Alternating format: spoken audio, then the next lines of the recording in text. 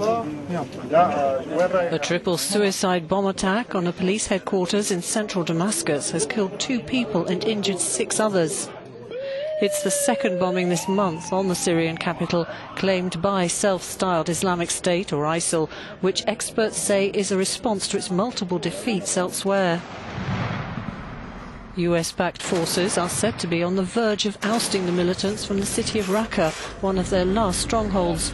Kurdish troops were at the forefront of the offensive, which began in early June. Up to 400 militants are believed to remain in a small part of the city, among them foreign fighters who are expected to fight to the death. As the campaign to drive out Islamic State from western Syria eastwards to the Iraqi border continues, thousands of civilians are being displaced.